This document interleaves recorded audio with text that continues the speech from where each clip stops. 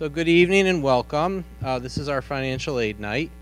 And before we get started, I'd just like to introduce our staff that's here tonight with me. Both Mrs. Steinis and Mr. McManus joined us. So I really appreciate our staff, as I mentioned last week at our college admission seminar, that the team of people that work in the counseling office are really amazing. And I'm proud to be a part of that team.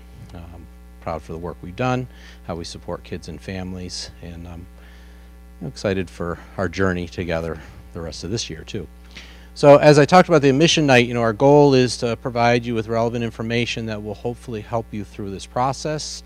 This night is aimed at rising juniors and seniors, so it's really focused more on the upperclassmen as they get ready to the final stages. I had a teacher stop me this morning and say, Mr. Dyer, could you get the material for tonight because I want to plan for my kindergartner. This night really isn't aimed at that, right? So hopefully you did start planning in kindergarten, and if not, our presenter tonight will help you start figuring that out, how to manage the next couple years. I'm going to talk a little bit about Julie before I introduce her. We've had Julie Savino for a number of years, and I'm always impressed with what she has to present, the information she shares, and her insights into the financial aid world, how to navigate it. She comes with a wealth of experience with over, this is her 40th year at Sacred Heart, and that's a long time to be in the financial aid game. And knowing all the changes and the updates to the law, it is great to have an expert that knows financial aid inside and out, because I often think that I know a little bit about it, but every year that I sit and listen to her speak, I learn something. So it is with great admiration and recognition that I welcome Julie Savino for us tonight.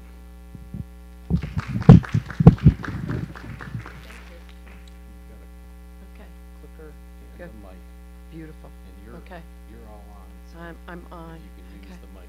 You want me to use the mic? How are we? Good with the mic or without it? Am I good without it too? No, really you want? Oh, you're recording. Oh, okay. Thanks. All right. So we're recording tonight. Okay. So we'll go ahead with tonight's presentation.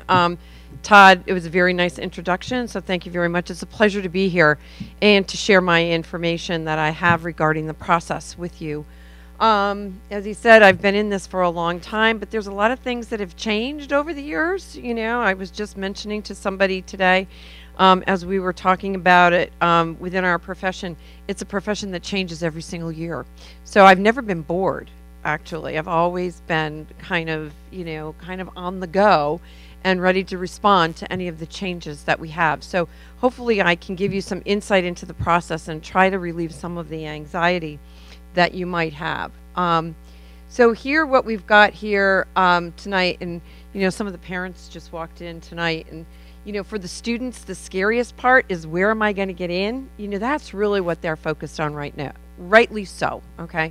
But for the parents, it's like the scary process is, how am I going to pay for it? So tonight, while we might have maybe provided some other beverages to might kind of make the evening a little lighter, I will try to interject a little bit and try to make it a little bit more interesting and maybe fun, and maybe take away some of the anxiety regarding behind this particular process. So let's talk a little bit about some myths and realities. People get scared by this particular process because they read a lot in the news and they hear a lot on television, and there's all these thoughts about there, and maybe you've had some experience or you've heard from some other family members or friends regarding this financial aid process and why they either did receive something or didn't receive it. Some people always think that the published cost is going to be, or your sticker price is going to be, the true cost. It's not necessarily the case. With the number of students that receive financial assistance in this country today, what everybody should be focused on pretty much is going to be your net price, okay? Because you're going to want to be looking at, the financial assistance or the outside scholarships, or the number of things that students would be paying. So it's going to be net price that we talk about. The myth is that only low-income families qualify for financial aid. Well, yes, absolutely they do. There's lots of need-based aid, but need-based aid is not just for low-income families. And there's other types of financial assistance. So when we're looking at need-based aid, we're looking at an estimated family contribution applied against a cost of education, which at some colleges and universities is really high. There's some institutions that have tuitions, I'm sure you know already, that have tuitions at least $60,000 or more. So you're looking at a family contribution weighed against the cost, and that's really way people will qualify for some need-based financial aid. It's not all just low-income students. The myth is that student debt is at crisis levels, and that almost all students are borrowing over $100,000. Well, I'm not so sure it's at a crisis. I think that people are more concerned about what they borrow for college today, more so than they were 10 years ago, all right? Maybe at that point we were heading for a crisis when the majority of how people were financing it was all through long-term debt, all right? Now, there are some students that are going to have $100,000 worth of debt. That's true, but it's not everybody. It's only really about 4% of our population or students in repayment have debt over $100,000. And some of that's really deliberate on the part of the students or the parents at that point. So some of them are in advanced degrees. How many of you already know that it's not just 4 years? You're looking at 5 or more than 4. Anybody? Yep. Most students today are going for pre-professional degrees. They're already looking at 4, 5, and 6 years, sometimes 7 already from the get-go, depending on the programs that they're in. So those are a lot of the students that are leaving those programs are the ones that have the $100,000 worth of debt, okay? So it is important that we understand it. Borrowing is important, but make sure that we're going to be prudent about what we borrow. So tonight we're going to talk about the sources and types of aid that are available, what the application process is. Of course, that's the confusing part. Then I'm going to talk a little bit about eligibility, some of the things, the items that we use to determine financial need or other eligibility for grant or scholarships. And then I'm going to leave you with a whole part of the packet, which you already have in your presentation. And of course, the guidance office is welcome to put up the program on their website or to leave it with you, which have tools and tips and thoughts for the process that you can leave with today. How many of you have been through this before? Anybody? Okay, all right. So there's a few of you that have been through it before. You know, people do survive. We will survive. You're looking like maybe not. No, maybe we've got a few more. Going to college at the same time makes it a little bit more difficult. All right. So who qualifies for financial aid? I've said I've been in this business a long time. These principles have never changed. From the day that I walked into the financial aid office, I ended up getting a work-study job at Sacred Heart University and never left. Okay, so I've been there a long time. And these have been the principles of which I've grown up with and, in fact, have never changed. Everybody still believes this to be the case. Students and parents are primarily responsible for financing education, basically up to their ability. It is assumed that college and higher education comes with a sacrifice. All right, we are all going to make some kind of sacrifice towards being able to reach that ultimate goal. Financial aid assessment is an evaluation of economic strength. It's not looking at how much cash flow you have, or it's not directly pointed towards one thing, not necessarily just your income or your savings. It's looked at as kind of a group of items to assess your financial strength as a family. That family contribution is a standardized calculation, all right? It's standardized, whether it's the calculation used by the federal government or it's a calculation that's used at the college level itself by the institutions. It is just there as kind of to give us an indication of what the family's ability to pay. It certainly doesn't represent what you might be willing to pay as a family, okay? Or you feel you are able to pay based on some other extenuating circumstances. Financial aid is never not supposed to be the end-all to it all. Financial aid is really only considered a supplement. It's always to assure that students have an option somewhere, someplace for higher education, whether it be at a community college, a public institution, a private institution. Each student will be able to get an education. The bigger part of the financial aid provides not only just access but choice. Okay, so that students can maybe go to the college of their first choice because some financial assistance or scholarships or grants have been made available to them, so that they don't have to just go with what would be considered a financial safety school without any support. Okay, all right. So the sources and types of financial aid. These now of you as students and as families, you need to be able to focus on the grants and the scholarships. Those are the things you want to start investigating first and foremost, all right? That's what's going to be the free money. Oftentimes it's going to come with some kind of criteria attached in some ways. Grants obviously might be based on financial needs. Scholarships might be based on talent, skill, participation, leadership, a number of other things. But you want to be able to focus your attention on those first. All right, then the work-study programs. As I said, I wouldn't be in this job today if it wasn't for the work-study program. Work-study is not a lot of money when we talk about it, but the importance of work-study is connecting the student to the campus, all right? And that's really what you want to do with work-study. So most students, even freshmen, even if they're living away, it's kind of like a 24/7 proposition. They can always fit in a few hours a week, no matter where they are or no matter what institution they have. They're going to be attending. So please make sure that if you have that offer, you take advantage of it. Even though it does appear to be small, it can be pretty influential for the students. Okay, federal Stafford loans. Again, we talked about loans being an important part of the process. The federal Stafford loans come in two ways. They are subsidized, which means there's no interest while enrolled.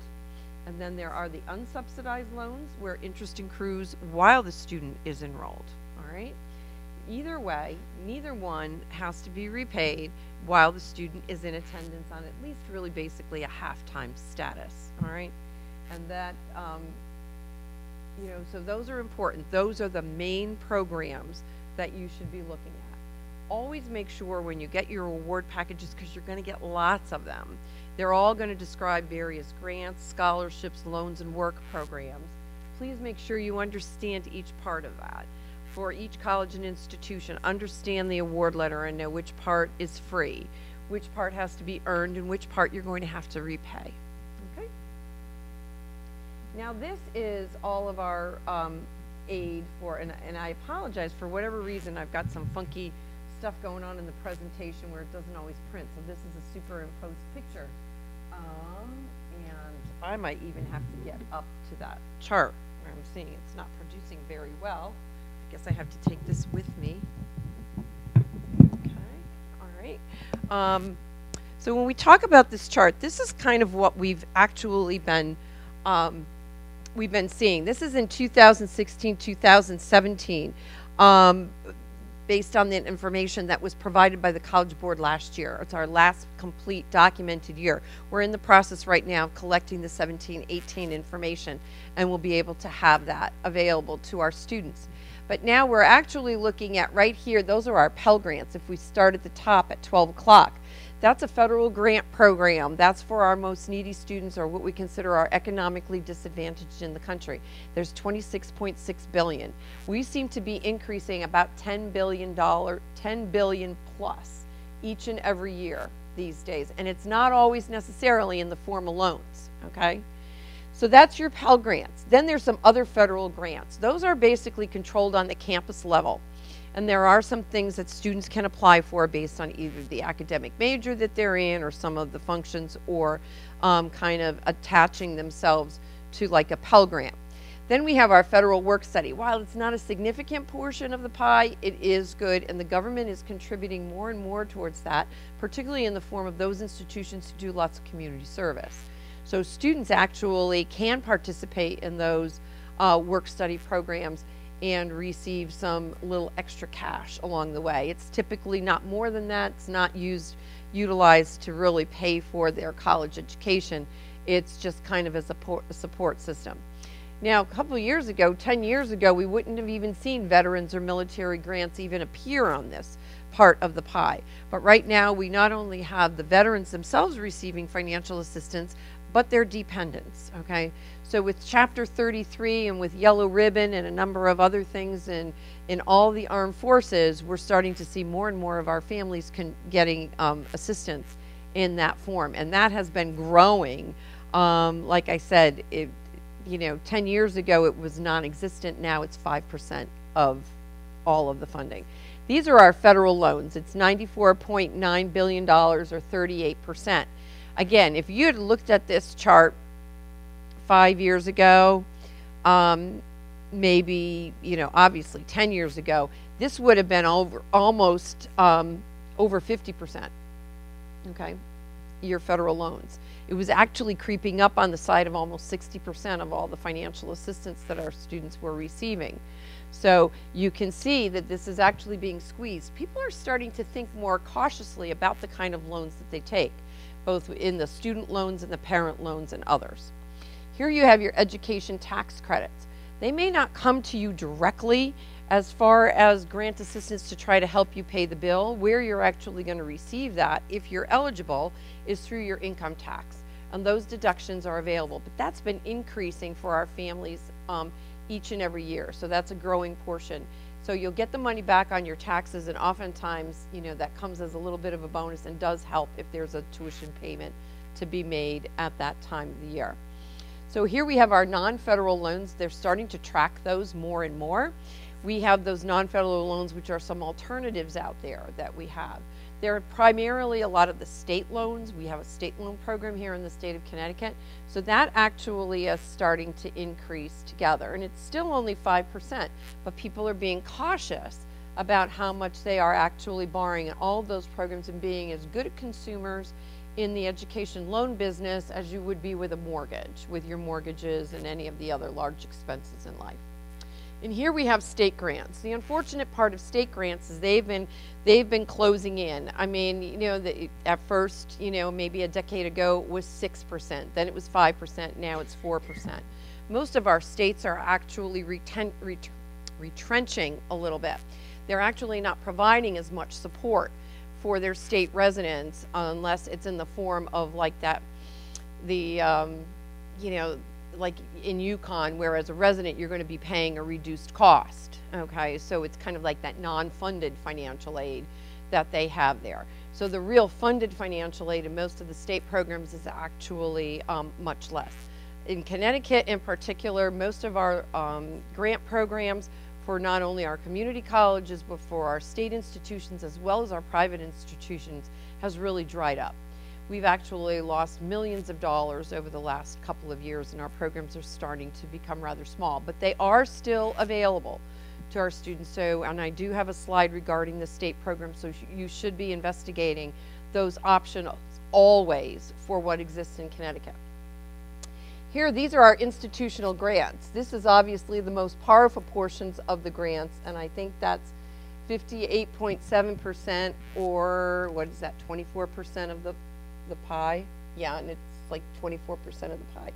So that's really where the institutions control most of the dollars, all right? They're the ones that have that money available to you. And that's really what you're going to want to focus on in all of your college searches to see what those colleges and universities are providing to our students.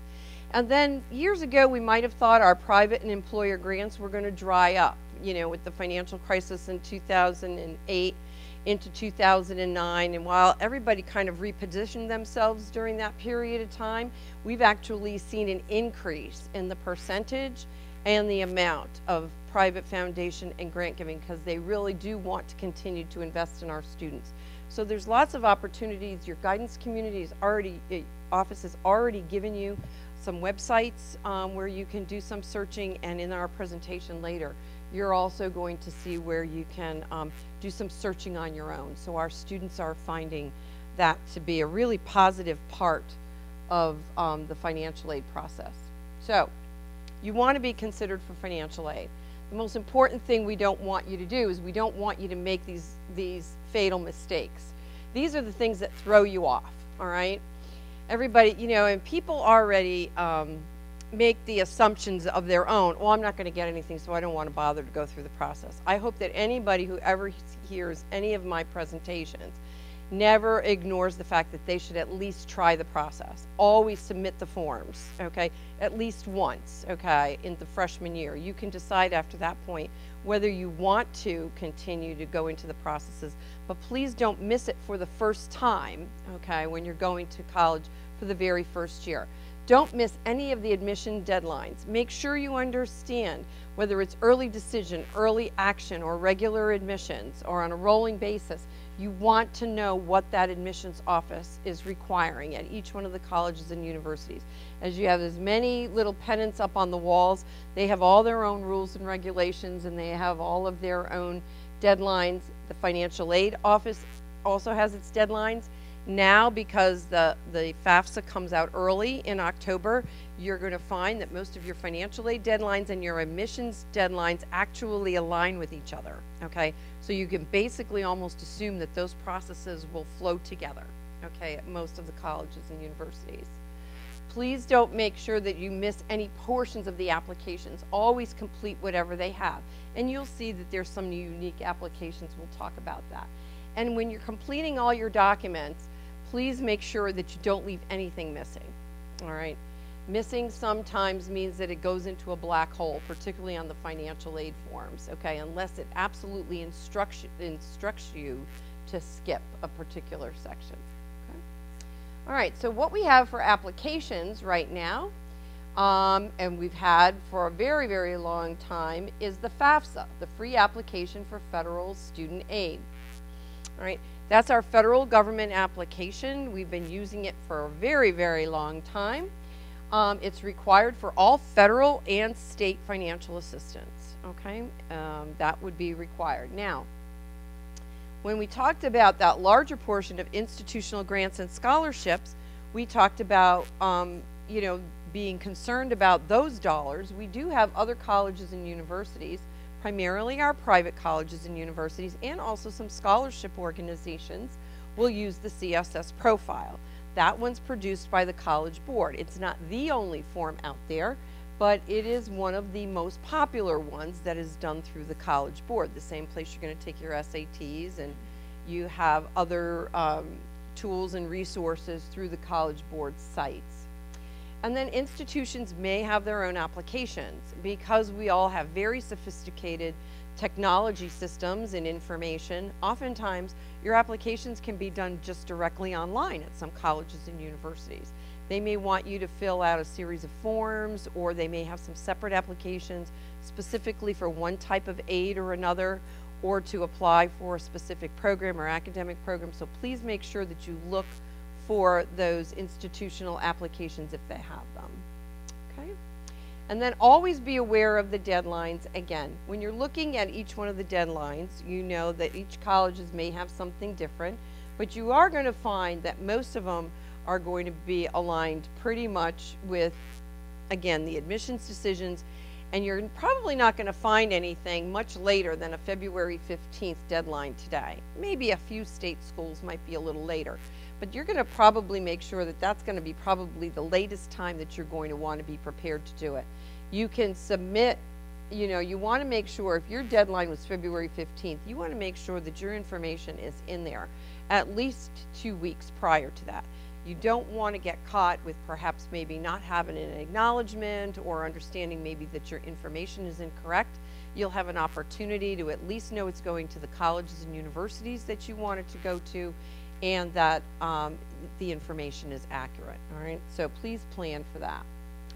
So this is our studentaid.gov website. The federal government does a really, really, really good job of getting information to the students and to the parents today. That wasn't always the case when I first started in the profession, but in fact, the federal government does an incredible job.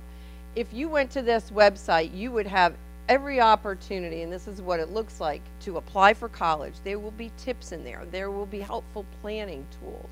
There will be federal student aid programs that talks about what the federal formulas look like and how they determine eligibility.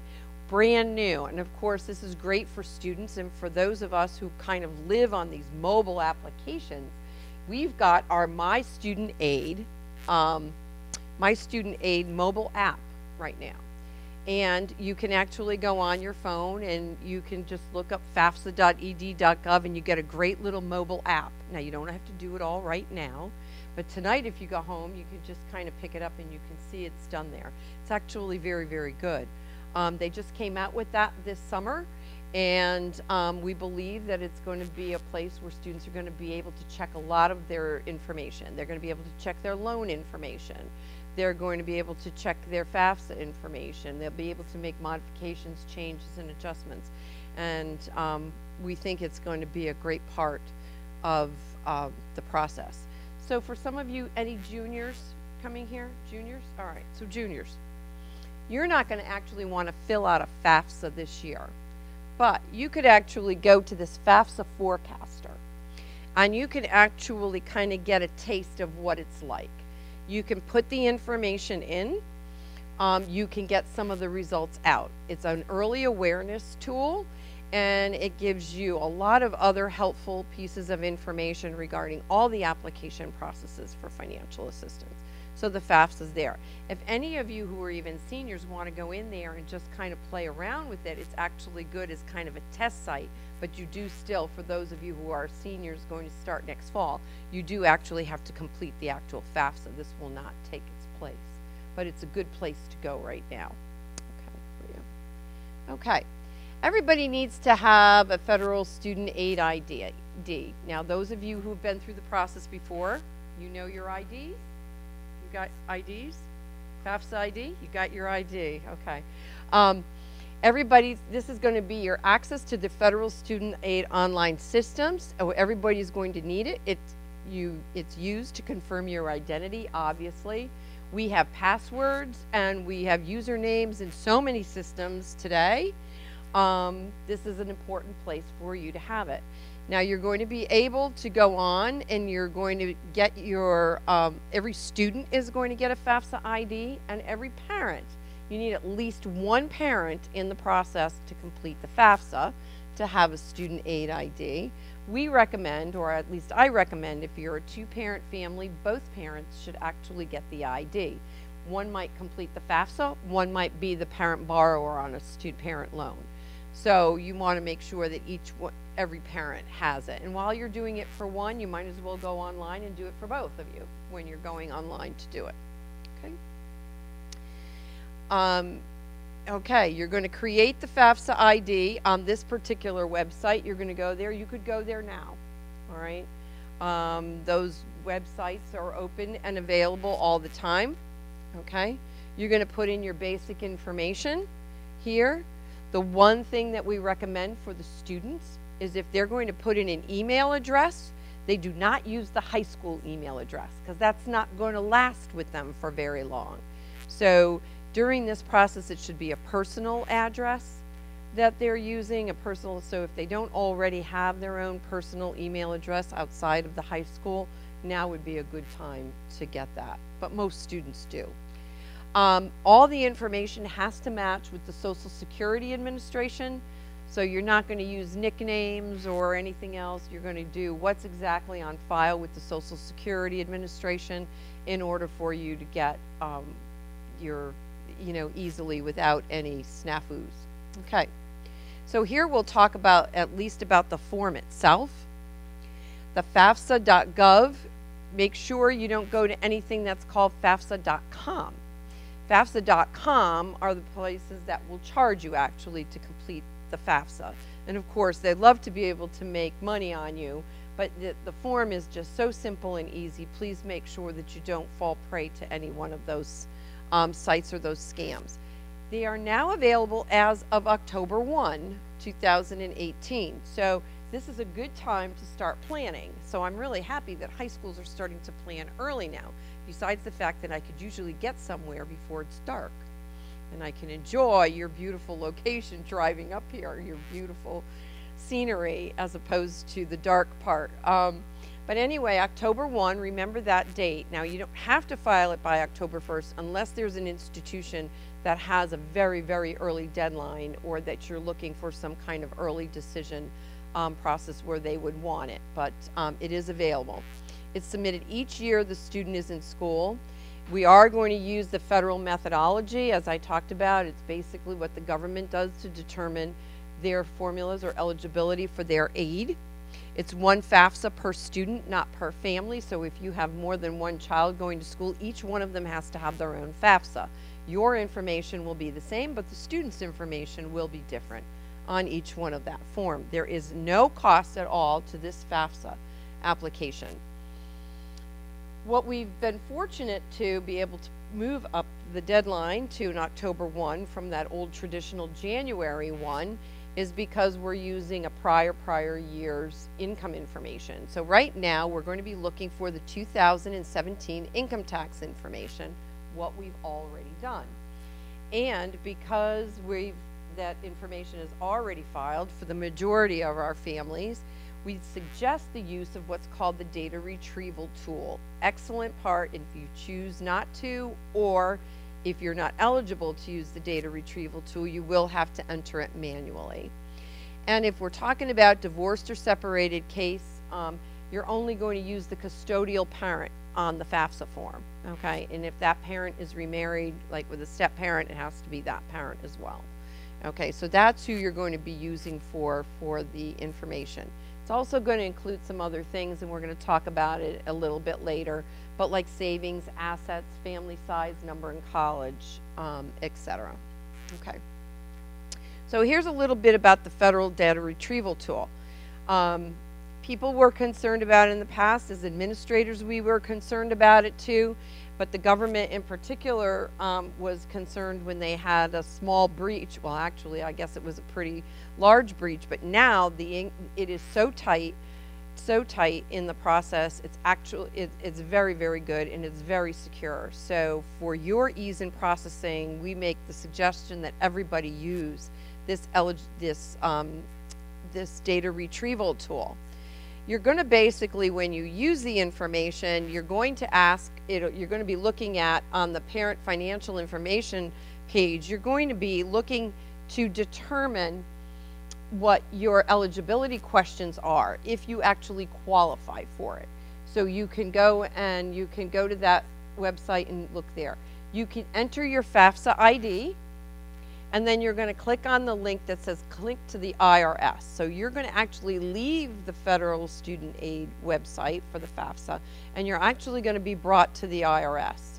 At the IRS site, you're going to authenticate yourself again with information that you have there. They will tell you, because they know you're in the FAFSA, they will tell you the fields that they believe you will need to be able to import into your FAFSA. All right, but nobody's going to see that information. It's just going to list the fields for you. I mean, if you felt more comfortable, you could at least have your income tax, a copy of it on the side, but it's not necessarily something that you're going to do. You're going to say, yes, this is good, transfer my information to the FAFSA. At that point, nobody sees any information, all right? You will not see the information. It will not pop up on the screen and say this is what's that.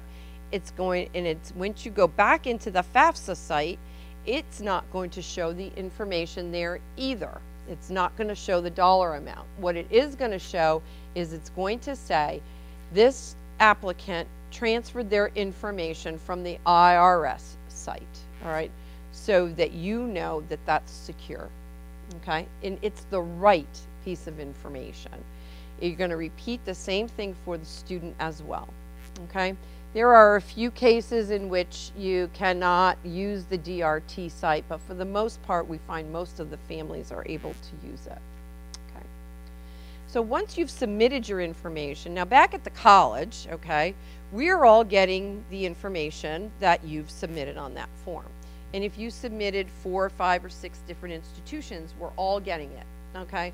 So we're bringing in our information every single day, and as we bring in our information, we're getting it. Now, we do see the income information, all right? So we do actually see it, all right? So the colleges can actually confirm the information, but nobody else can. So we bring that information in. But you also, as soon as you've completed your FAFSA, you will get a response back, and it's called the Student Aid Report. And in that Student Aid Report, it is important for you to review that information. even though you might have had information transferred from the IRS, and you can't change that once you've actually imported it. You cannot change those fields. But there may be other things that you feel you want to make a correction to, like cash or savings or something else, or some other information that you have. So you want to look at that. Oftentimes, some files will be selected for verification. The government makes that determination for a whole host of reasons. It could be that there's an inconsistency somewhere in the form, particularly if you did something manually and they have something else left back in their shop, because all your information is basically plugged into about 6 or 7 different federal sites, all right, with the FAFSA. So they could require you for verification, or it could just be a random sample. It has nothing at all to do with what you submitted. It could just be that you were randomly picked. So if a college and university knows that you've been selected for a review, they might say, okay, well, we'll let you update your information, and in the meantime, we'll send you a tentative award. And then there's some colleges and universities that'll say, we're not going to do that. We're going to update everything first, and then we're going to send you out an award. So either way is right. Okay, I'm not sure one is better than the other, but just so that you know, that's the reaction you could get. And if you're applying to 4 or 5 or 6 different institutions, you could get varying degrees of what those policies are at that particular institution. Now, we do know, because we are looking at 2 years worth of data, okay, information, finances, may not always reflect the current financial situation. I've yet to see, since we went to prior year, people that have had a boost in their pay or their income coming forward and saying, oh, please change my information and let's update it. But we have a whole lot of folks that have had changes in their income situation or their family size, or a number of things that would suggest that we maybe have to make some adjustments or change for that. It's not done. You would not be doing that yourself. You would be bringing it to the financial aid office. You'll be presenting the information that would be updated. The college or university will recommend what they want to look at, and they will make the changes for you. Okay, so you're not going to make the FAFSA changes, but the college or university will. Okay. All right, so for those of you who have already thought about your colleges and universities, anybody know that you already have to do a CSS profile application? Anybody? No? You're not sure that yet? Okay. All right. You know, oftentimes the private colleges and universities are going to want to look at this. So that's the location. Again, it's a 10-1. It supports, similar to the federal government, a methodology to determine funding. And the colleges and universities, what, Todd?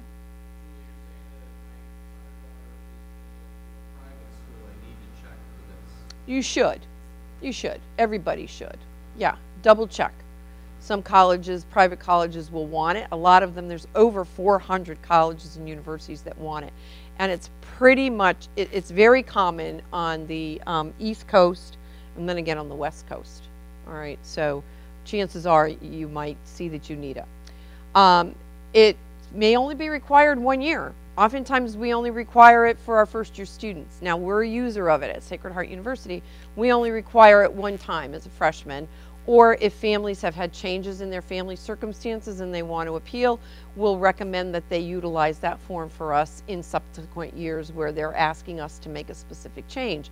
But a lot of the institutions will only want it 1 time. It's a little bit more comprehensive information, a little bit more thorough, and it's the basis by which we're going to want to distribute our own institutional aid.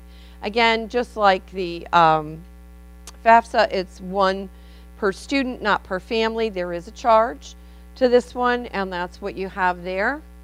It too is going to also use the 2017 income tax information. There is no IRS data retrieval here. Everything has to be manually entered, okay? In divorced and separated parents, on the primary application, you will use the custodial parent information. But many colleges and universities, because this does give us an opportunity, we say there are some institutions that want a non-custodial parent application. So what will happen is the other parent will not see any of the information. The student instructs the other parent, here's my school code, here's my ID, here's my information. Please log in and just complete that portion of the application for me, please. Okay, so it's really separate, and then you never see it, their information, they don't see your information. It all just goes separately to the colleges and universities. Again, just like the FAFSA, it's going to ask a whole host of other pieces of information that result in our determining the student's eligibility for aid. So when we're determining eligibility for aid, we're going to look at a couple of things. It's a pretty basic formula. You're basically taking cost of attendance minus the federal EFC, and for tonight's presentation, we're going to talk more so about the federal EFC because that's standard everywhere you go, all right? Institutional EFCs, even though they might be calculated for institutional aid, will fluctuate based on how the college actually evaluates it. But nationally, a federal EFC remains the same for you no matter what college or university you go to. So if you're looking at the cost of education, and that's going to be our variable, your federal EFC is going to stay the same. Your financial need is going to be the result of that. So if you're looking at 4 or 5, 6 different colleges and universities, they each have a different cost of attendance. Your EFC is the same, and that your financial need, again, will vary according to the cost of education of each one of those institutions. So at one institution, you may have no financial need, but at another, you may have some significant financial need. Okay, so here's your cost of attendance. It's basically representative of what we consider direct costs, all right? So we've got our direct costs first, which are tuition and our required fees. That's going to be billed to you by a college and university. So any commuters here? Anybody who want to commute? No? Oh, you want to commute? Oh, good. Okay, sort of, kind of. Okay, maybe. All right, that'd be good. That'd be good. Of course, that'll spare your folks the room and board, okay, which is pretty pricey these days, although some places are so luxurious. You come to our campus and you basically say, I want to live here. So, hey, I'm going to send them home. I want to live on campus. It's so nice. But anyway, those are going to be the things that you're going to be directly charged by the institution. But we know that's not all it takes to go to college, obviously. There are indirect costs, and of course it's going to be the books and supplies. Colleges and universities will give you their basic estimates, their real average costs. But you know that average costs are made up of the highs and the lows. So if you've got somebody who's in pre-med or is in some of your, your PA programs or in your pre-law and others, you may have nursing. The books and supplies may be off at the top of the charts, all right? They may be, at our institution, our average is $1,200, but we have some students in nursing that have $1,000 a semester, okay? So it's more like $2,000 for them. So you know what your major is going to be. You can always ask that college or university, what do you think my cost of books will be if I'm going to be majoring in either in art, in science, or in business, or in healthcare, okay? Transportation to and from campus. Obviously, if you're going to be commuting, the transportation expense is going to be a little bit more. If you're going to be living on campus, it may be fine. If you're going far away, you have to plan on how many trips do you want to go. And I like to say the little story, sometimes, my girlfriend her son wanted to go to Florida. And, they always love to travel back and forth. And of course, the first trip everybody wants to come home is what? The students. No, it's not even Thanksgiving.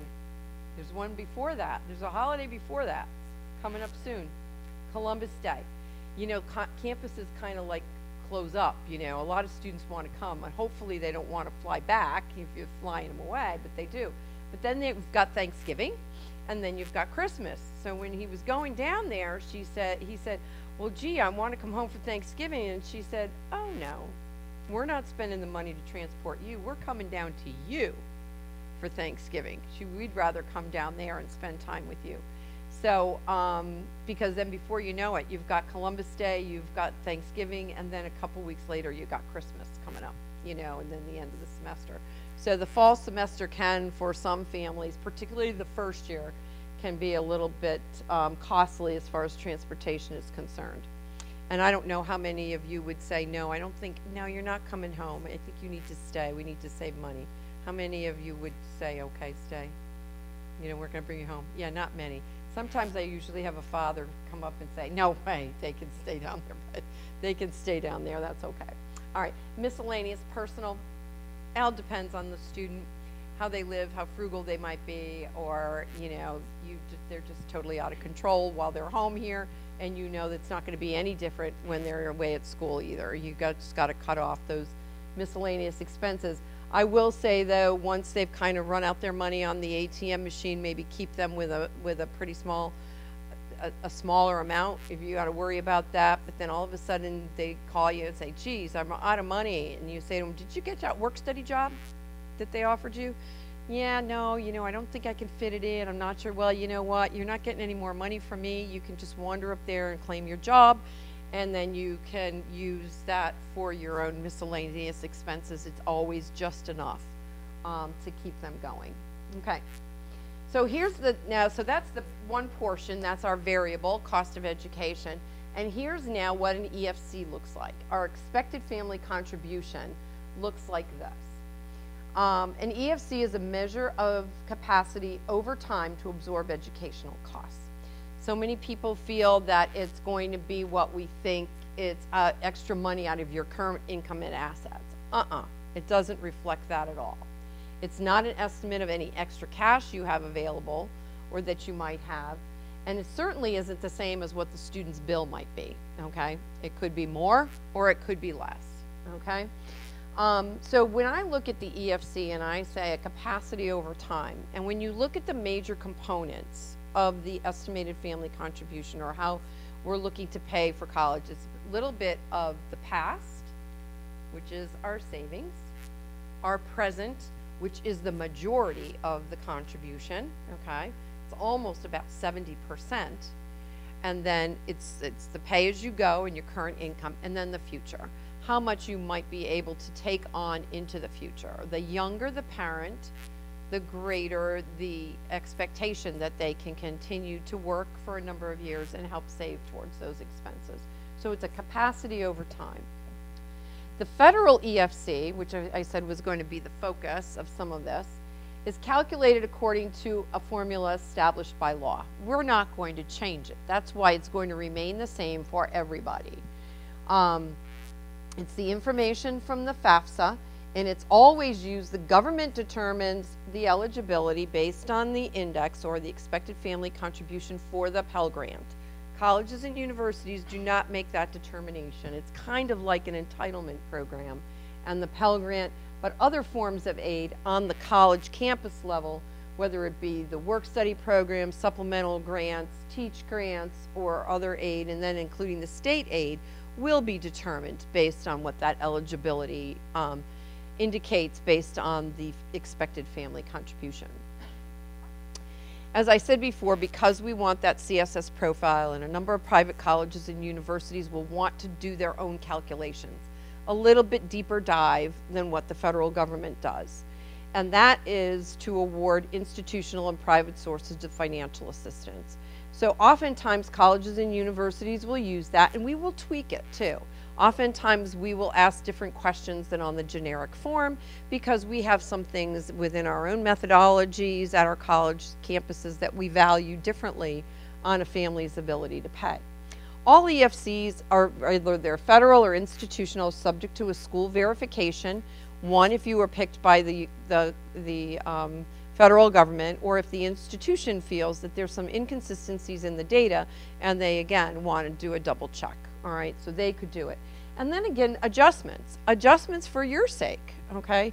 If your family size changes, if your income changes, if your asset situation changes, for any host of reasons that you feel are affecting, you're helping support an elderly parent, you've already had plus loans out that you're paying, they're not being taken into consideration for another child or something, you're going to want to bring those things forward. And oftentimes colleges and universities will make adjustments for those things outside of the traditional calculations that we have. elements of the federal need analysis system. So these are some of the key pieces. So when we're asking you those questions, you might wonder, well, how are we actually going to treat those pieces? So these are the ones that are the most dominant within the system and have the most impact on that federal expected family contribution. We're obviously going to use information for both the parent and the student. The parent's income, that is the major determinant. That is the biggest part of the calculation, is what the parent's income is. We use standard income and asset protection allowances, particularly in the federal methodology. That federal methodology does not take into consideration regional cost of living, okay? Whether you're up in this part of, you know, you're in Connecticut, or whether you're in Kentucky, whether you're in Kansas, whether you're in Michigan, whether you're in California, whether you're Hawaii or Alaska. It doesn't matter, okay? They're always going to use it, and it's basically based on the family size. A family size of 4 versus a family size of 6. Family size of 6 obviously will get a bigger standard allowance against their income than a family size of 4. We're always going to use some parent assets, okay? But parents' assets are pretty small. So people who have always said, you know, oh my gosh, you know, we have some money in the bank, or we own our home, or we have some other real estate or investments, you know, having it on the parent side isn't the worst place to have it, because you're really only looking in between 2 and 6% of the total. So it's smaller. Income. The definition of income up here is going to be earnings, adjusted gross income, could be taxable and non-taxable income, could be income from a business, whatever's on your tax return. Okay. Yes, that would be. That's a portion of income too. Pensions, yep. All those, whether they're taxable or non-taxable, depends on how you file your tax returns, what goes on there. So they will ask all those various income questions, okay?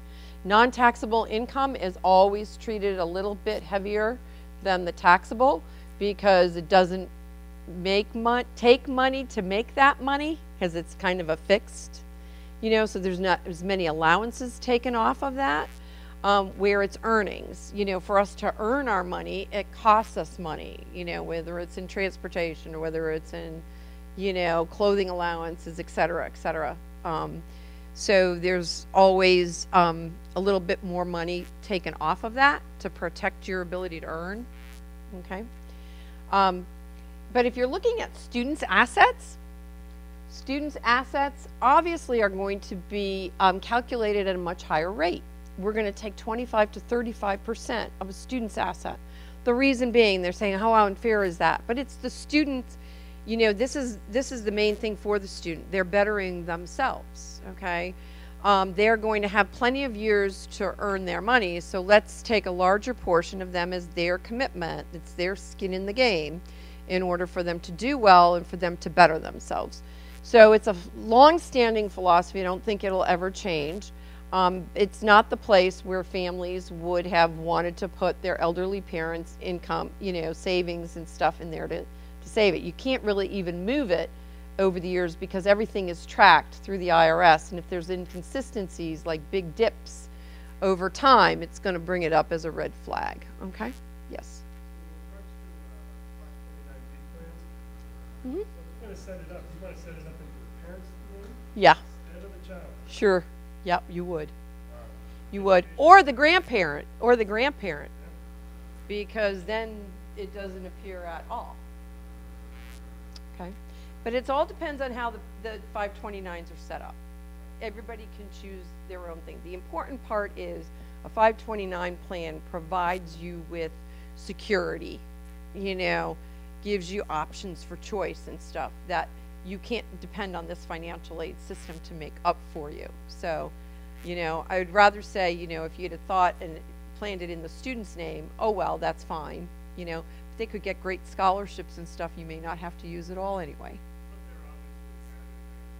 An asset. Yes, they are. What about retirement plans? They are not. Qualified retirement assets are not in the federal methodology. We don't consider home equity, and we do not, of the primary home, just the primary home. On the federal side, they don't look at your first home.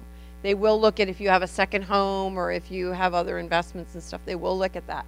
But your primary home is not considered in the federal calculation or the retirement assets, what you've already set aside. However, in the untaxed income section, what you contributed for the 401k or your IRA account is added back as untaxed income in that one tax year, because that's considered to be discretionary, even if your employer requires it. Okay. Okay. So it's box 1 of your W-2, that's your income. Right. Retirement 401k is not included. You're saying they add that back in? You do. That's correct. So if you had a contribution, if you made $6,000 contribution in 1 year towards your retirement plan, okay, that will then, because it's non-taxed, all right, it's non-taxed, it will actually be taken back. They ask you for that question back, and then it's that contribution in that 1 year is added back as untaxed income, okay, in the calculation. Okay. All right, now if you were talking about the CSS profile for the private schools, and if anybody's going to be going to private schools that have it, this is relatively important. People believe oftentimes if we're using a CSS profile, it's because we want to squeeze more, you know, more juice out of the lemon. You know, we want to take more out than we probably should, and that's not always the case, because the institutional methodology technically gives a lot of benefits back.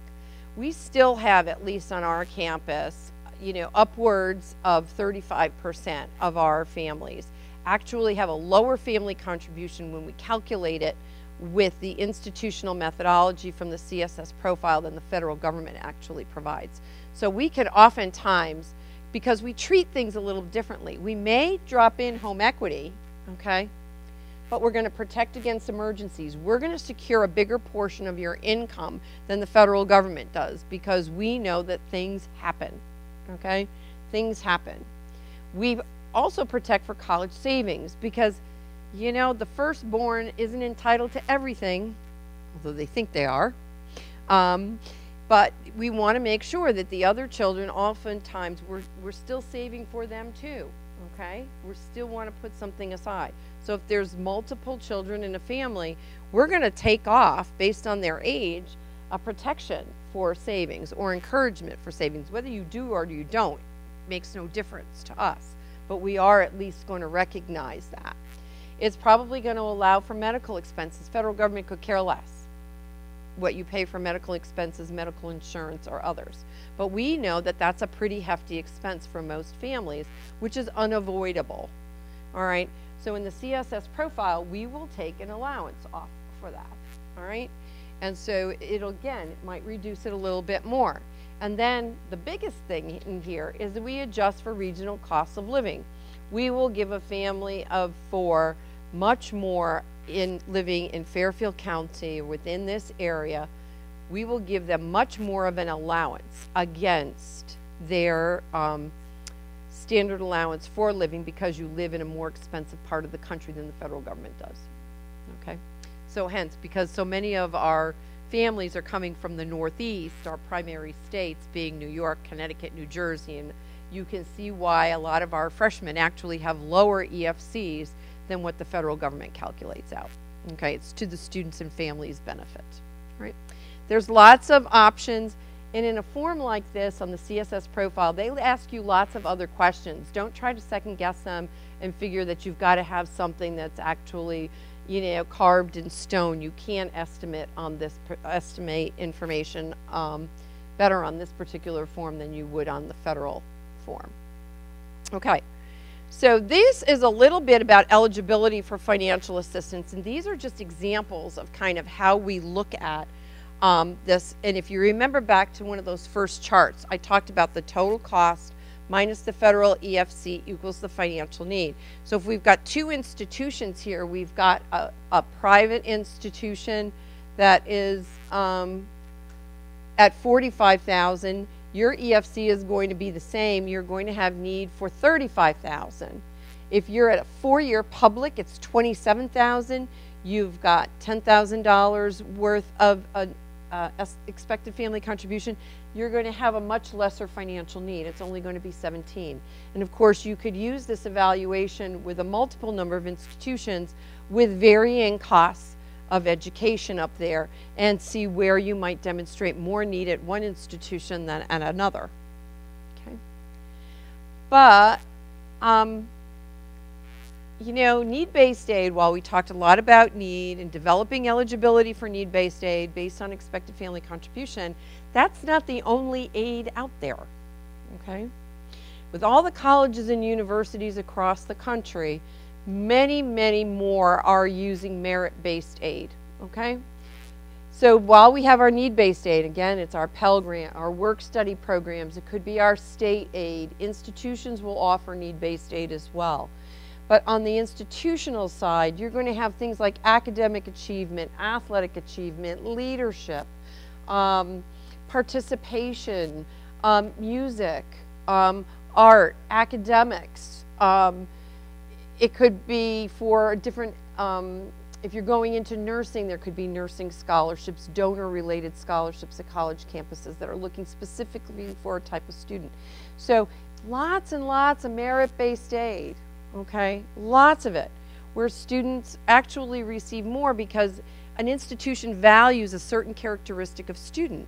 So while it may not be your first choice, sometimes what you might be receiving at your second choice institution may be more significant because they value something a little bit more than another institution does in the form of student life programming or academic programming or others. So this again is really kind of, you know, this is your investigation of the colleges and universities you're looking at, understanding the students' characteristics, doing some of those great searches from all of those different sites that you have available, and from your tours and searches. How many of you did like the summer, you know, like the summer tours? You like all over? All over, huh? I mean, and that's where you're kind of investigating or looking at those colleges and universities. What do they offer, right? How different are they? And what do they recognize in the form of some kind of financial stipends for the students that some other institutions have no clue? They're not even looking at it at all. So this is big, and this is a lot of your searching and the student and the family doing some special reconnaissance regarding that. So if we're looking at our financial aid packages, and this is some examples of how we do our business. Again, parents and students are primarily responsible for financing education up to their ability. So if their ability turned out to be $10,000, we're going to say, okay, the first $10,000 of that cost is going to be borne by the family. And then we're going to say, okay, from there, we want the students to be self-sufficient in some way. So we believe that we would like to see a student get a $5,500 loan. So now if you went back to your studentaid.ed.gov website and figured out those student loan programs, you're going to find that the federal student loans for a first-year student come in two ways. You get a subsidized, if you demonstrate financial need, for $3,500, and then every student can subsidize it with an additional $2,000, but it will be unsubsidized. You will be responsible for the interest on that money. So all freshmen can get $5,500. A lot of colleges and universities will use that as the base package for students helping themselves. And then the other part that students will help themselves with is some work study. But work study is going to help them to do the other things, the books, the supplies, the transportation, the miscellaneous. It's not going to go towards your direct costs, but it is going to help to fund your indirect costs, which are a real part of the overall total cost of education. Okay? So then here, what we would say is you're going to get some kind of grants from the college, whether they be a combination of federal, state, and institution, up to $28,000. And this would be a great package where we're basically saying we're meeting need 100% for a family. Now, not all colleges meet need 100%. The very few that probably do are probably your Ivy Leagues and some of the others that are extremely well endowed. But there's quite a few of them that will be doing 100%. And that's not that all students don't get some kind of 100% need met in some way. You know, on our college campuses, you'll find, even in all the guidebooks, they'll say 72% of all of the students receive some kind of financial assistance, okay? Or have need met at 72%. that would mean we've got some at 100 and we've got some at 30, okay? So somewhere around the middle, you know, when you take the aggregate of all the students and the average, you're going to find that, you know, need is met at all different levels. So what that means is that, again, most institutions will say, okay, we can do this, here's your 10, here's your loan, here's your work, but you know what, we don't have enough money to go around for everybody.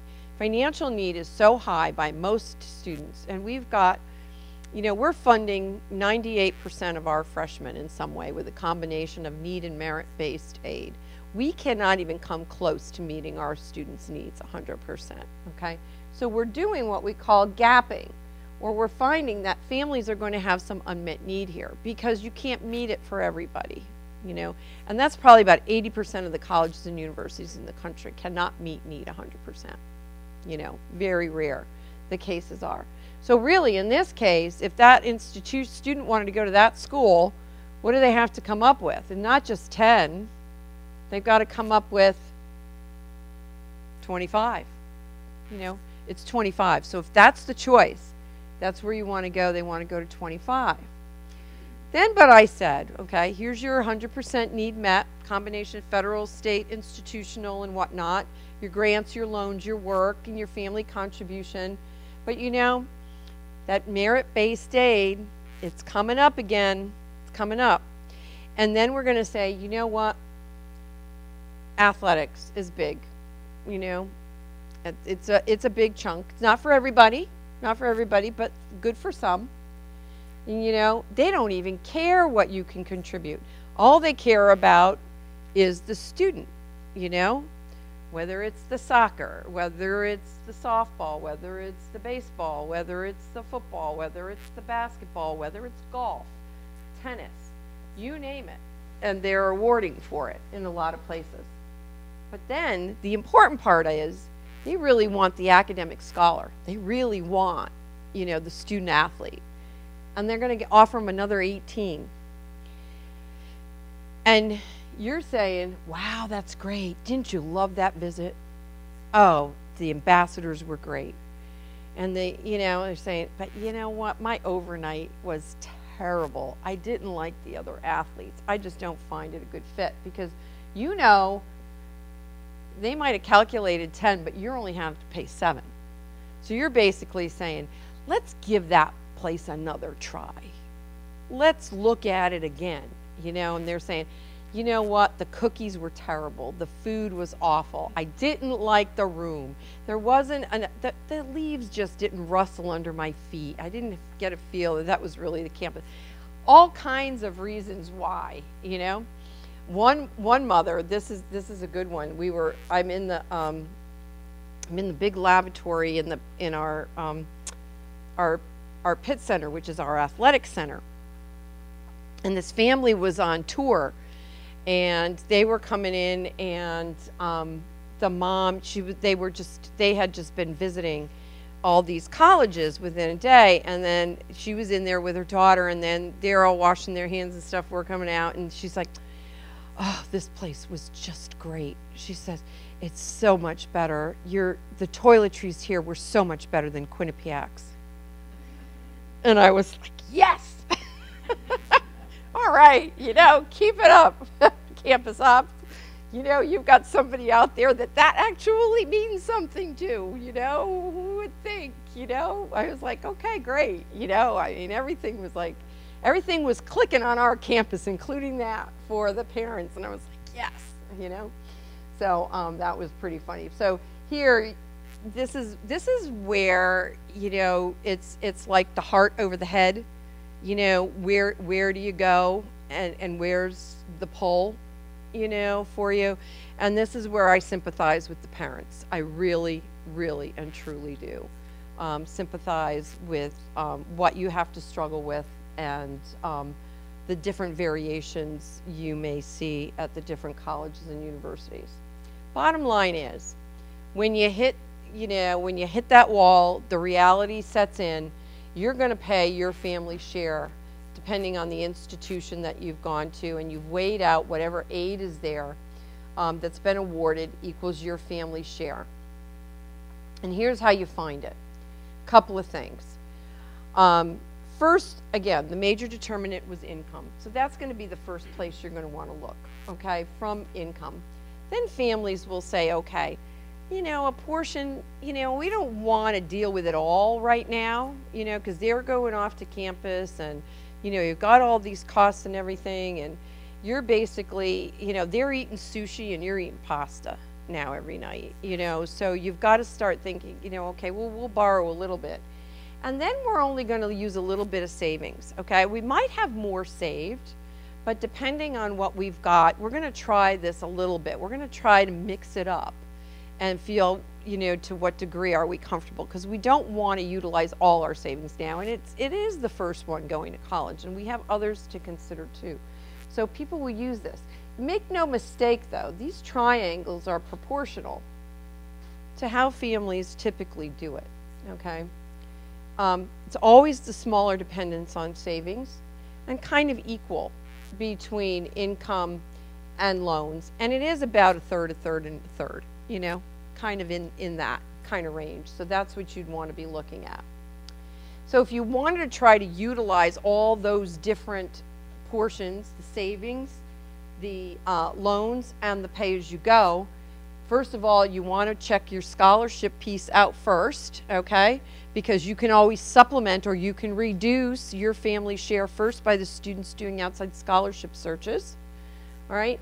Then, of course, save as much as you can, even if it's small amounts, because you're going to at least be able to save for the books and supplies, maybe the deposits and a few of the other things.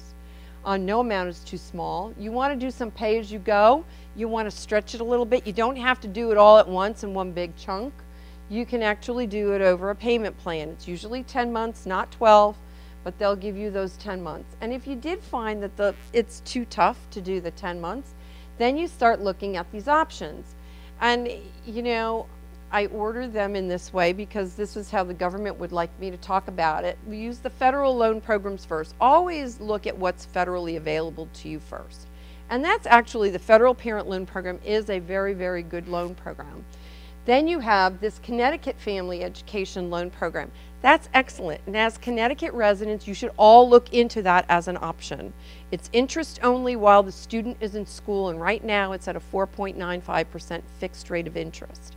So that's what I would suggest you take a look at too, and as Connecticut residents.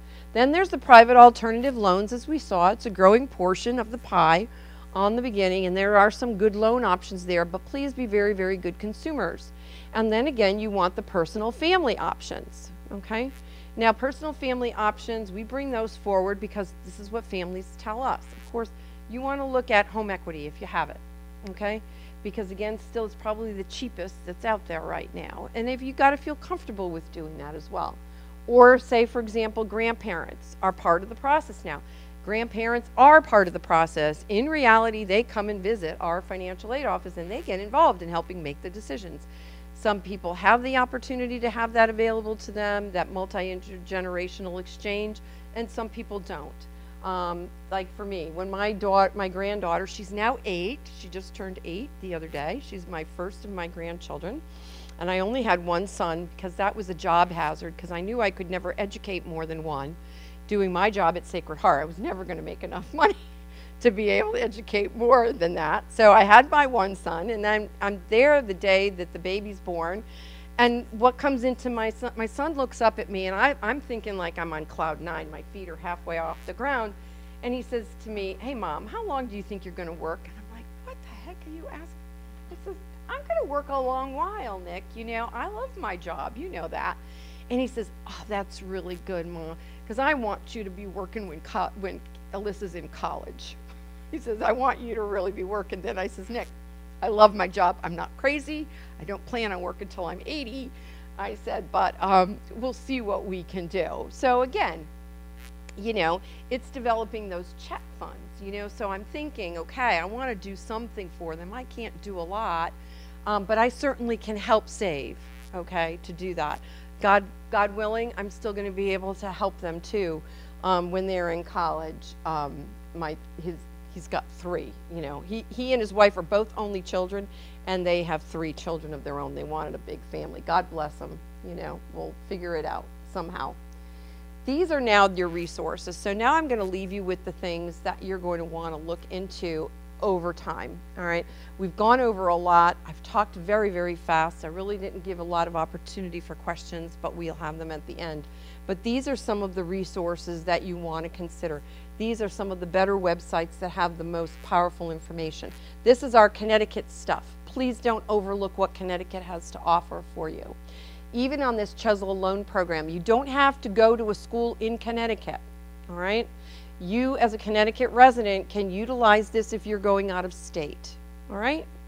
Out of state schools may not recommend it to you because they may not know much about it. But our Connecticut loan program is a model program for the nation, okay? A model program for the nation. So please look into that, okay? Outside scholarships. This is big. I can't tell you enough about, please make sure you do a search. Get started on it right now. I like to say, okay, if you're just doing scholarship searches, set up your own Gmail account and only scholarship stuff is going in there so you can focus on that, okay? Look for opportunities, will be, where there's less applicants, start with your town, your major, ancestry, things like that. Notify the college when you win the scholarship. It may reduce your award. Most colleges, it's not. Most of us are not meeting needs, so we'll be happy with most what students bring to the table. There's a few colleges that meet need 100%. That's your big Ivy Leagues and whatnot. If you're bringing them outside scholarships, they may reduce your aid on there, but that's the rarer case these days. Here's some of your potential sources right now. Don't overlook any of them. These are some of the better websites. FastWeb is my favorite. School Soup is a good one. Admissions Hook. Scholarship America is another good one for around here. Tuition funding sources. And I'm sure the guidance office can maybe add to that list as well. You should never be paying for any scholarship search you do. Do not pay for them because there's just so much out there on the internet. It's so easy now to do those searches. Please do that. Some will require a FAFSA. And some will even offer renewals of the awards, okay, from year to year. So you say they offer renewals. So the scholarships you're applying for or looking for are 1 year? Not always. Not always. A lot of them are. Some of the local ones are probably more renewable. Employers, community, stuff like that are obviously renewable. Some of the outside scholarship searches could also be renewable too, but a lot of the, some of the general ones are, out on the website, or some, one time could be a couple $1,000s and you might not receive it again. But a lot of the local ones, the more community-based, are oftentimes renewable. Net price calculator, anybody know about these? It's just a tool. If you want to kind of go out there and do some searching, it might be the place in which the parents do the searching. If the students got like high interest and you went on that trip, on that tour, and you're like, hey, I don't think we're going to be able to afford this one. We got to maybe stay away from it. This might be a place where you kind of want to play around with it if you feel that you got to go more with your head than your heart. Okay? It's basically going to look at this. Oh, and I forgot to change that. It should be 2017 tax returns. Okay? We're always concerned about loans and students. If they're going into, you're going into the 4, 5, 6 year programs, 7-year programs. You want to take a look at how much do I think I want to borrow. If they want to be an English major, or they want to be an artist or a musician, they want to do that kind of thing. You kind of want to see, how much is it going to cost me? How much do I think I'm going to earn? And do some kind of calculations. What's going to cost me at the end of my academic career before I go out into the workplace.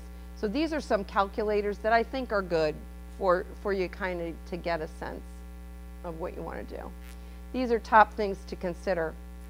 These are things that we've already talked about. Questions to ask. Always have these kind of like in your hip pocket when you're going on a tour. If you're talking to the college or university and you have any kind of special circumstances, get in your head the kind of things you want to ask each one of the colleges and universities, so that you can see their reaction. Each one of them may be different. And then again, these are the final things. The most important one is probably on here that I didn't cover. Always know that, you know, it's at college that's going to cost you $25,000, and you're like, oh, you know, we're giving out the one that was only going to cost us $7, and we're going to the one that's costing us $25. Remember that $25 is just not for year one. It's for year one, and probably year 2 plus, and year 3 plus plus, and year 4 plus plus plus. So you're already talking having to finance $100,000, and if you're not going to be able to do a good portion of it out of your income, and you're going to tack on some student loans in there as well, you could be one of that 4% that's going to be hedging over into something that might be a little bit more than you can reasonably take on. And what you don't want to have happen is all of a sudden you be rejected after year 2 because you can't get a loan now again in year 3. Because they're either looking at your credit or your debt to income ratio, and you've got multiple kids going to college, and you're having to make choices between the two. So I always say, you know, if you're thinking you're going to take on the higher cost institution up front, remember it's not just for 1 year, it's for 4 years. And how much is that going to cost you? And then maybe you have to think a little bit differently depending on your own special circumstances. So that's pretty much it. That's pretty much the presentation. I hope you found it helpful. But do we want to open it up for questions and answers, or did you want to go over anything else?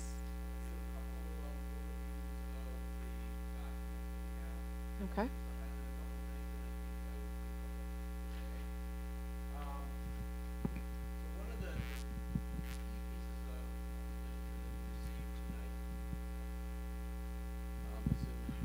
To our local scholarships. And if you've heard me speak before about local scholarships, you've heard me say that, you know, our community is one of the most charitable communities that I've worked at, and I've been at 5 high schools. So, you know, that's saying something. But if you look down, this is last year's scholarship list, but it's a starting point for students and parents. And where you would start is you'd look at the town that you live in, and then start looking at the scholarships that are offered in that town. There's also an area for graduates from our region, and then graduates just from in general. This is a listing of local scholarships, so it does not include the national level or New England level scholarships. This is more just our communities. These will be updated, and we launch in January 1 for the 2019 scholarship list.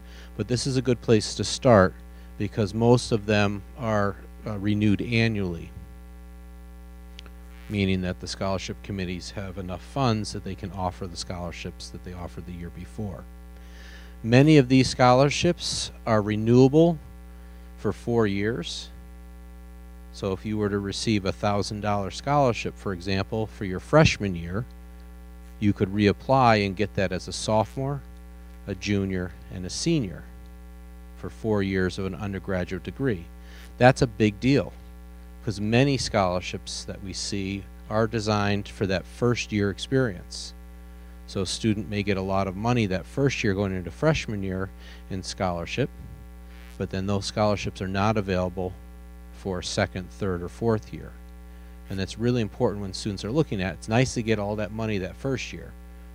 We're not going to knock that either, because that then hopefully you can save your resources for the following years. But many of the local scholarships in Region 12 are renewable for 4 years. So I think this is a good place to start. This really should be a homework assignment for your kids.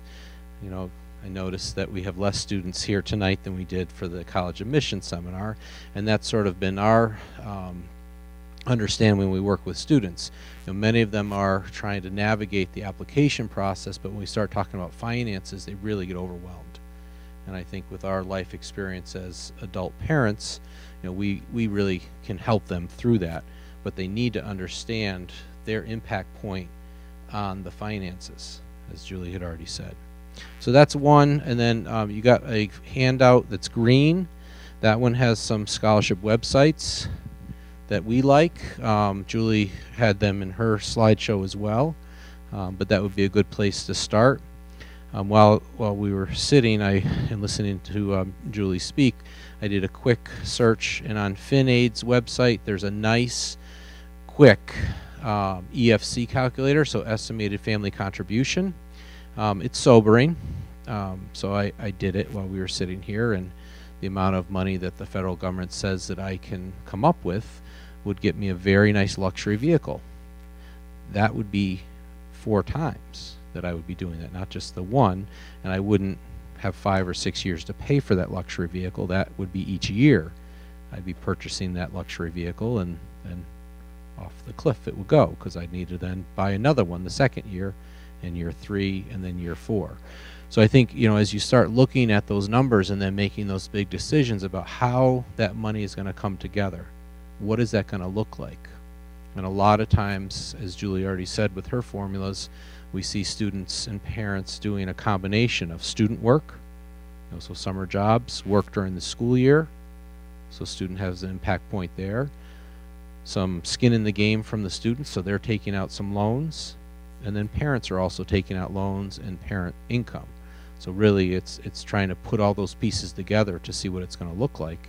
And at the end of the day, if the EFC is $40,000, and that's what the government says that you should be able to write the check for, or the family as a system, trying to figure that out and how that makes sense is really important, because maybe that school doesn't make sense. Maybe that kind of debt doesn't make sense. All right.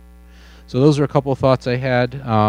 Take questions, Julie or myself, if we had any. I know I always come away from this night with my mind being somewhat numbed, because it is a lot of information to take in.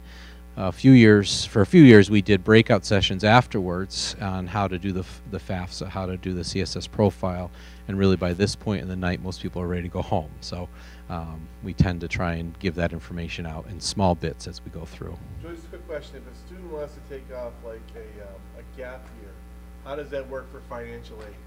The gap year is actually okay. Sometimes it's actually good. The problem that I would have with that is you've got to make sure with your colleges and universities that you're applying to that when they come back that they'll be treated like with the financial aid of incoming freshmen. All right. So some schools actually recommend it, and it depends on what they do in that gap year. If you're going to take courses somewhere, that's probably not necessarily considered a gap year, but if they wanted to do like a study abroad experience, or they wanted to work for a little bit or something, that's usually it.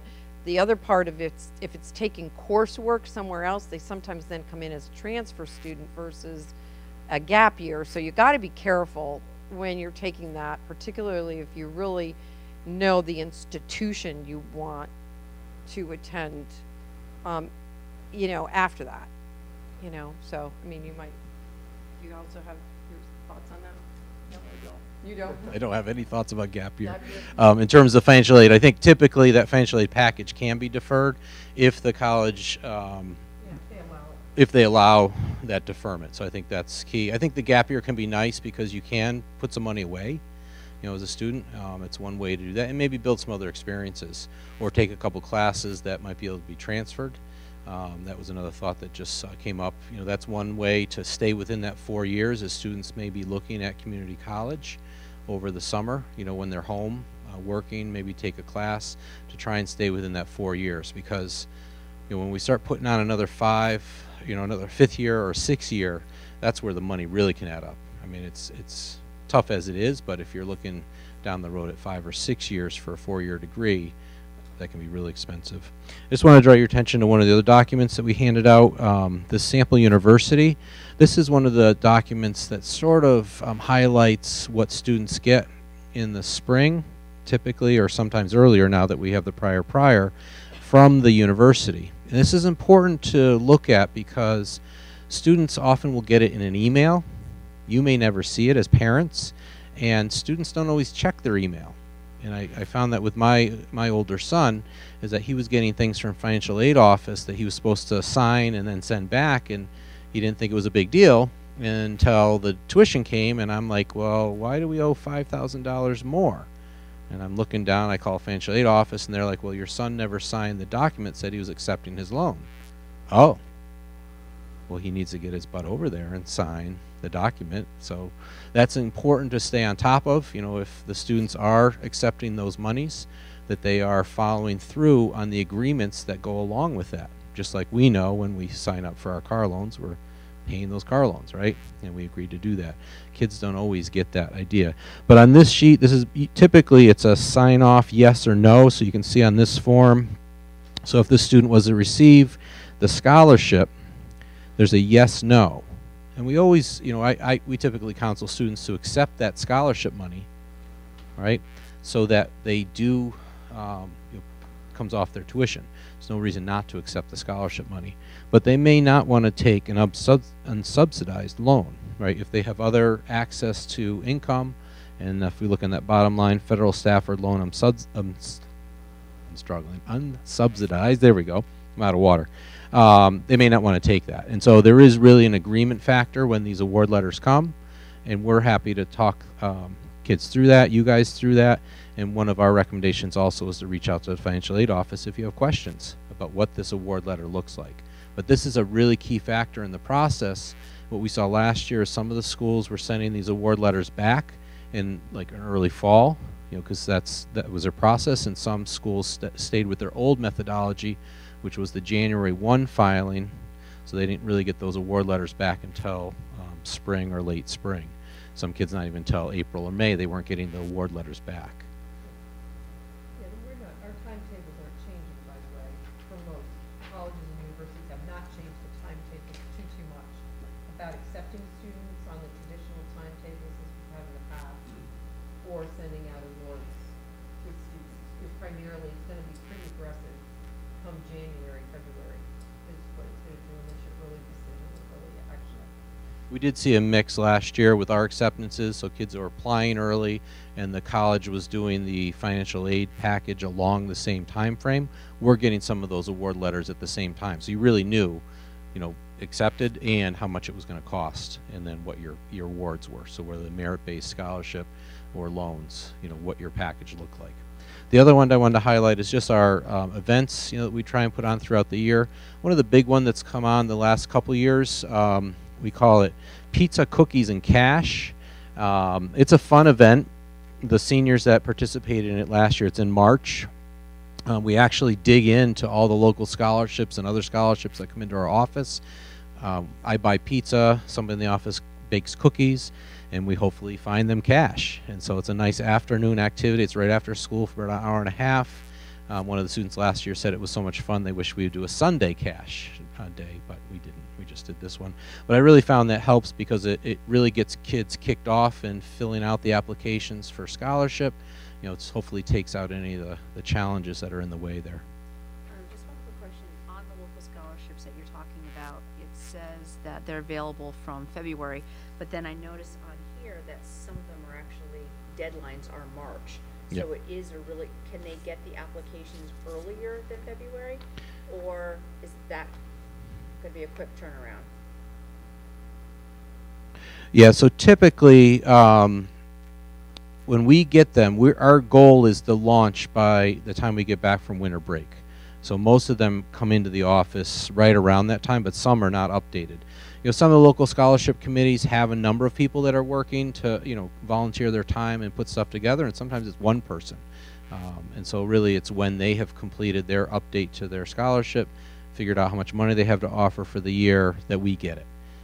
And so we house the local scholarships. Some are online, so you can find them in addition to our online system and paper forms, and some are just here. So they're Chippewa specific. And when will you be doing the senior class future planning meeting that's on the green sheet? So the first, the senior class future planning meeting, that we already did. So that was, well, actually that one we will go in when we meet with seniors individually. So that's a future planning meeting where we do sit down. The College Admission Night was last week. Right. We go into senior projects. It's not on the list, but starting Monday we're going in, and we'll be going every 2 weeks, where we basically break down that college admission presentation from last week into manageable chunks. So they're about 20-minute presentations of actionable items. So one of their first items they're going to get is how to set up their Common App, how to set up their online applications, how to do letters of recommendation, and then how do they match Naviance with Common App. So it's actually a workshop model where we do that. And that's broken up every 2 weeks from September, October, November, December. As we get into December, it's really the financial aid piece because most kids have done the application part of it. But we really try and do it as a learning model for kids so they have the expertise on how to apply. Now, is this an elective for them to go to, or is it a mandatory that they go to it? They don't get a choice. So they don't. we Okay, push good. into senior Okay. project, and they have to sit there and listen to right, us. good. Yeah. So that's a mandatory. And basically, it's the college admission night broken up into manageable chunks that let kids be able to do what they need to do to get to college. And then other ones that are coming up, let's see. We got the Litchfield College Fair tomorrow night. That's a nice night. I'll be there, hobnobbing, talking to people, trying to push Chappaqua and all the college admission reps, and highlighting Chappaqua with the admission reps, not pushing us. And then the Danbury Mall is another one. And again, it's an opportunity for students to make that connection with admission reps that are going to read their applications. So after looking at the list, if a college is on there, want to make sure that the student is there and shaking that person's hand and giving them eye contact, making them know who they are. Right, it's an important night for that. Same thing with Danbury. Danbury's a bigger fair, but another opportunity again to make that direct contact with admissions. Because part of this game, as we talked about last week, is getting in. The other part of the game is figuring out how to pay for it. Right, so two-part process. And we are working on, in November, it's listed as the NCAA College Athlete Night for those that are thinking about athletics.